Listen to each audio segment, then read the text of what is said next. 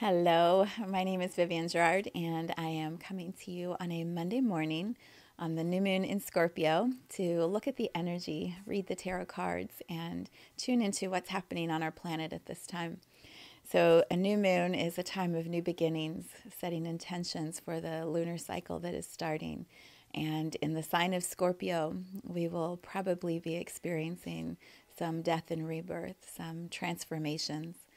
The sign of Scorpio is one of the most loyal signs, the ones that want to dig in and get to the truth, to the bottom of whatever the topic is that we're looking at. And so at this time of new beginnings, perhaps there are some things in your life that need some truth telling or are ready to be explored at a deeper level. And so we're going to see what the cards have to offer us. I'm going to pull three cards, an individual now, a collective now, and then the highest possibilities for the next lunar cycle. And then I will continue with an extended reading, and I'll create a guided meditation that's about 20-25 minutes at the end of this whole process. So you can join me for this beginning part, which will be up on YouTube, or you can purchase the extended and the meditation for $33 and join me there. All right, so I'm going to use the Lightseers Tarot. I wondered where I put it. Lightseers Tarot deck for this first reading.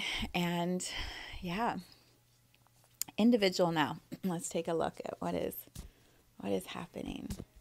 We just went through a new moon solar eclipse in Libra and then a lunar eclipse at the end 2 weeks later. It's been a lot. The individual now. Two of Pentacles. Beautiful. The collective now, the Tower. I feel like the Tower is playing everywhere right now. Oh, highest potential for the next lunar cycle. Come on, death and rebirth. I mean, come on.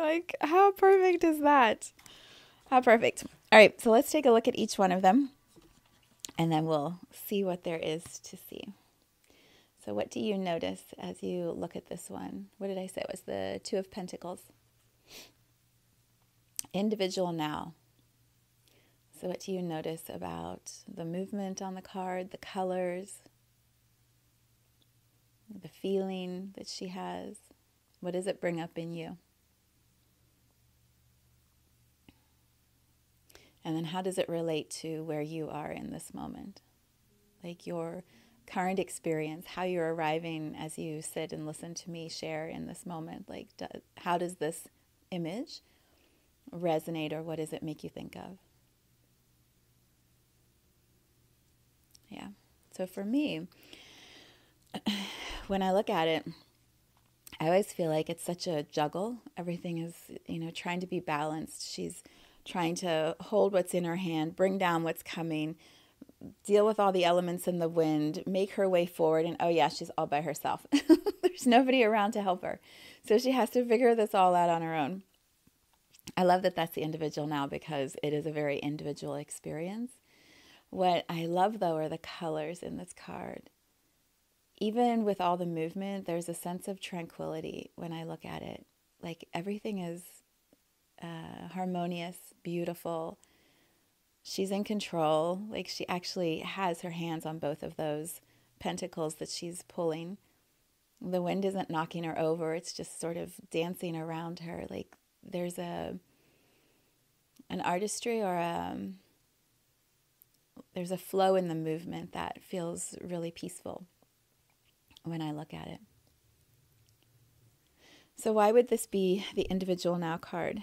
I get the sense from lots of people that they're in between, that there's an unsteadiness. I talked about this in the Gaia's Love podcast, which is back, by the way. If you like me beyond tarot, then the Gaia's Love podcast is a great place to go. I'm going to be making one every week, all the way through when Pluto moves into Aquarius in January. So for the next 3 months, I'll be doing a weekly episode for myself, and then also to see how it resonates with those who are ready to tune in. But I was talking in that about the ability to sit in the unknown space and how uncomfortable it is for many people. for the majority of humans. I think we want to know what's coming, and when we don't know what's coming and we're sitting in the wobble, things are exponentially more intense. There's that much more fear because of the unknown. And when I look at this card, I get that same sense of trying to find equilibrium, trying to find the groundedness to hold us steady when it feels like we're being pulled in different directions. When this one in particular feels like manifested reality earth, unmanifested dreams, bringing them into manifestation. And so if we're loving what we've got and we're good, but we're trying to pull something down at the same time and manifest it, how do we hold the duality of that? How do we find equilibrium when it feels like there's so much in our hands that we're trying to create and do? That could be one version of it. Another could be just overwhelm. There's just too many things. And I was just talking to a friend yesterday, and he was saying that he's like, I feel like one more thing is just too many things now. And I get that from lots of people. There's such a burden energy already, an overwhelm, like we can't keep up with the pace of what is happening in our lives on our planet with the chaos that we see represented all around us. And so one more thing added to what we already feel is too much is just too much. Like the one thing will set us off. It's like a mom who has a child that's constantly tapping their leg or poking at them. And they're like, Mom, is it now? Can we do it now? Can we have it now? Is it time to go? Now, mom. It's not the one mom where the kid actually hits the mom, touches them, and the mom's like, brah, that sets them off. It's the accumulation of all the moms all day that actually land the mom in the, I'm losing my mind now. I feel like for many of us, that's where we are. It's not one thing. It's the pile of all the things. And the next thing on top of that pile just topples it all down. So if this resonates for you, then we're going to look now at what we do. How do we navigate this? If this is the current individual experience, how do we navigate it? Well, the collective now would say it's a tower moment. So I'm going to let you take a look at the card. Hopefully it'll focus for you. What do you notice about this card? How do the colors make you feel? The animals, the lightning? What emotions are coming up as you look at it? And if you relate this to the collective experience, so 8 billion of us on this planet, the majority of 8 billion are collectively going to go through some sort of tower moment. Like, what does that bring up in you? What does that make you feel?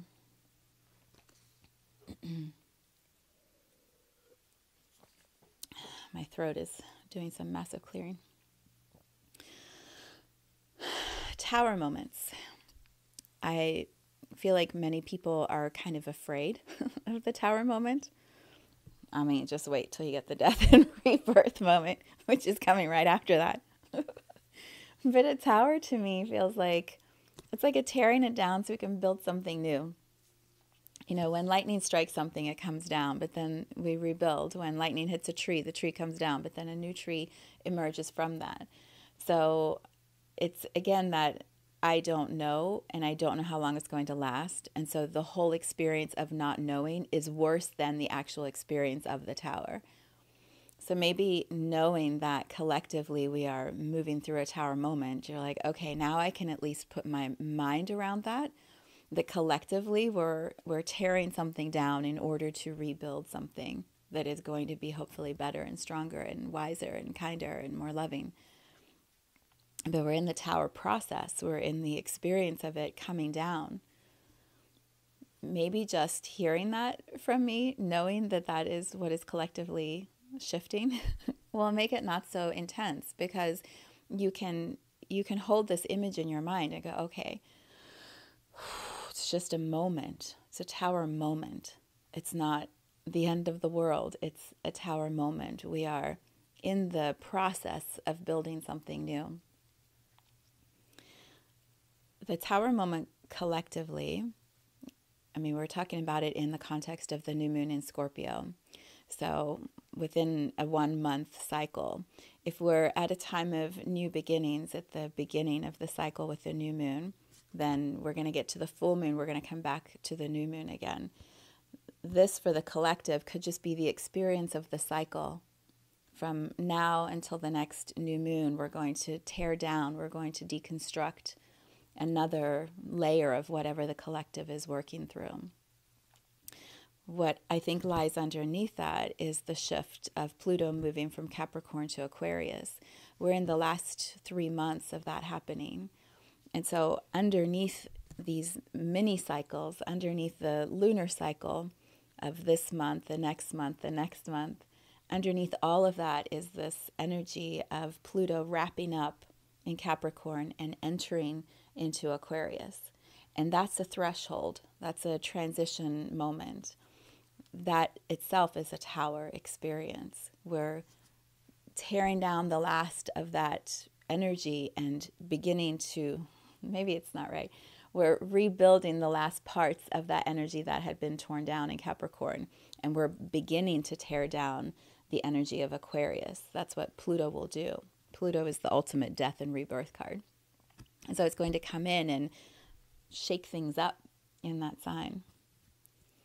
So this would make absolute sense that collectively we're in a tower moment. So it's just part of the astrology doing its energetic imprint work on humanity. So maybe the greatest nugget you can take from this card, from this reading, is there's nothing to be afraid of. It's just a process that humanity is evolving through, and we're all doing it together. There's no one person that has the plan. We're co-creating it together. And so can we bring our best version of ourselves individually? Can we find our equilibrium and our balance and our steadiness and our practice of manifestation? Can we bring our best individual experience into the collective experience and shape how this tower moment moves? Yeah, of course we can. Of course we can. So, highest possibilities for the next lunar cycle. I love that death and rebirth is card number 13. So what do you notice as you look at this card? What jumps out at you the most? What emotions come up? Do you feel like you want to go into the card? Do you want to run away from the card? Like, what's happening inside of you? This is the highest possibilities for the next lunar cycle. So now for the next 3 to 4 weeks, this is the highest potential, is a death and rebirth. It is a time of transformation. So how do we move? My music just turned off. I just realized that. So strange. Very interesting. Death and rebirth happening all around. The music that I'm playing is from the Pupa album by St. Finnegan, and to me that is all about the tower moment, the transformation process. So when we think about the highest potential for the next lunar cycle being this, what does that mean?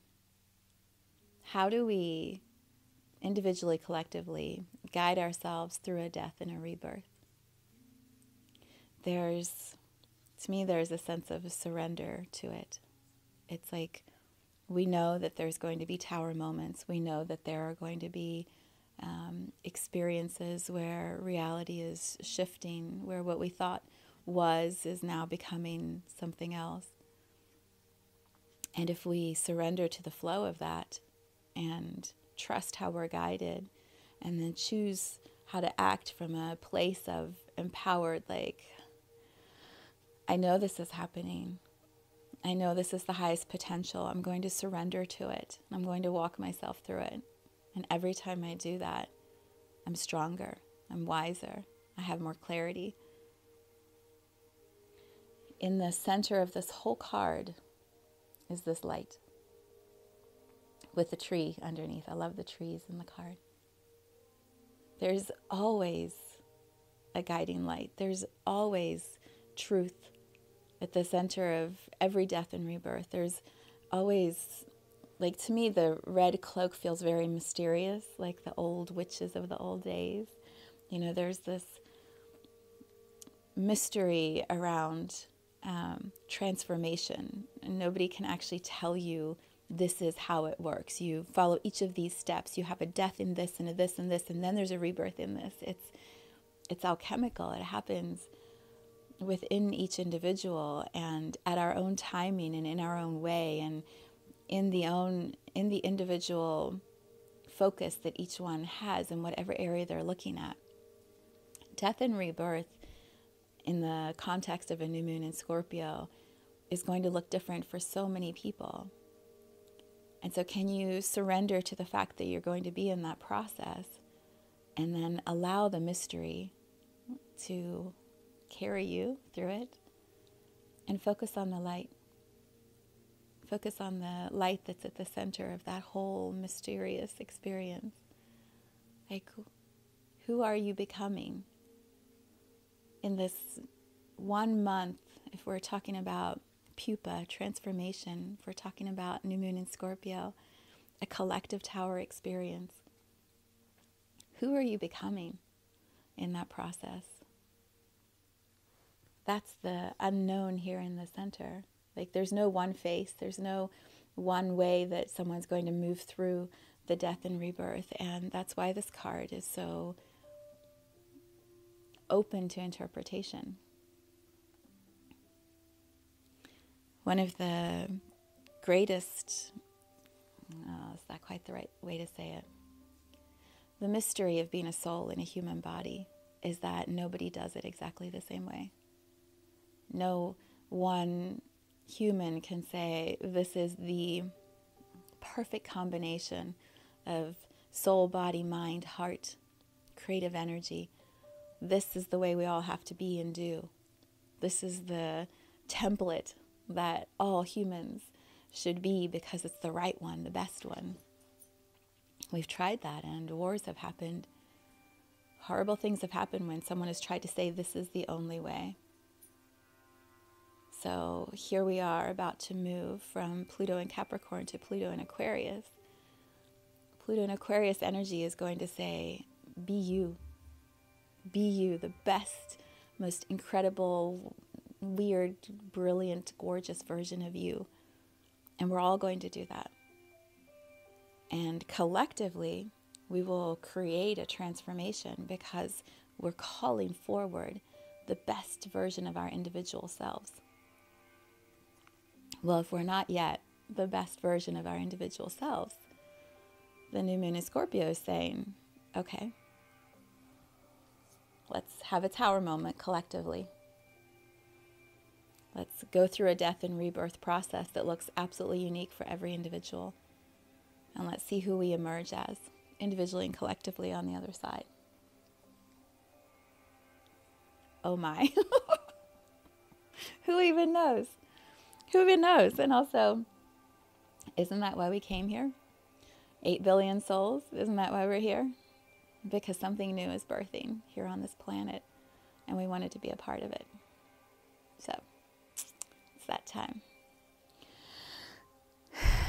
I wish you a beautiful, peaceful, magical lunar cycle. I'm going to continue with the extended, which you can find at the link below. If you are looking for meditation, that will be available. If you're looking for more support as we go through this tower moment, I offer individual activation sessions for the process of infinite embodiment, being the infinite soul in the human body. They are 1 hour mind, body, soul activations, and they're magical.